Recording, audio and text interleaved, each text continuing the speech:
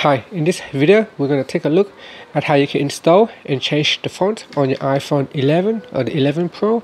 Now by default your phone doesn't allow you to choose a different font, so what you need to do is you need to go to the app stores and install the font. So in App Store, just type in font in the search box, and down here you'll see a list of different fonts you can install. So I'm just going to download a couple and install. So now you can see some of this will offer some free fonts, but then you will have to, if you want more fonts, you have to pay for some additional money in order to use more fonts. So I'm just going to install this app here right now. So you need to have a password. Now once you install the app, you can see it shows here fonts on the home screen, better fonts and font changer.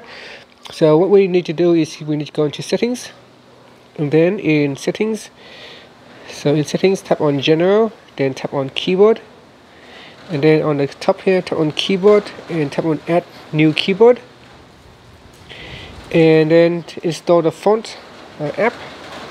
So I'm just going to add a couple in. So there it is. So then tap on back.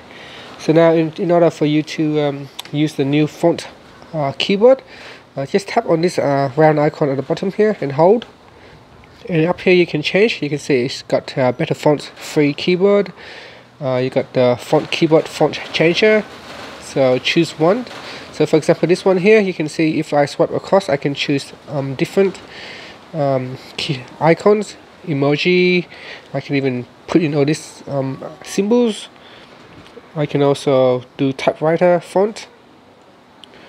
So typewriter, you can see, then I got other font, and I got script. This one here says unlock font, so this is where you have to pay some money to get the free version.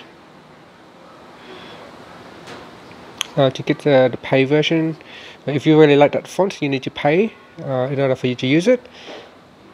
So you can see if I swipe across, there's quite a few that we can choose. And then if you want to switch to a different app, so let's say this one here, font changer, we can also switch to that one as well. So let's see if we have selected one already. Maybe we need to open up the app to configure it. Then you got another one here is the better fonts. So this one here is a different keyboard. So I can choose a different keyboard. So you can see here you can choose all the different fonts.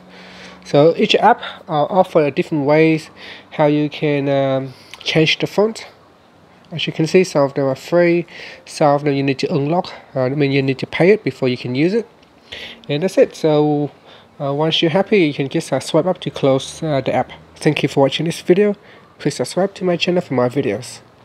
Now, just before we go, if you no longer like to use Toast Fonts app, you can just simply tap and then remove it or delete the app like that.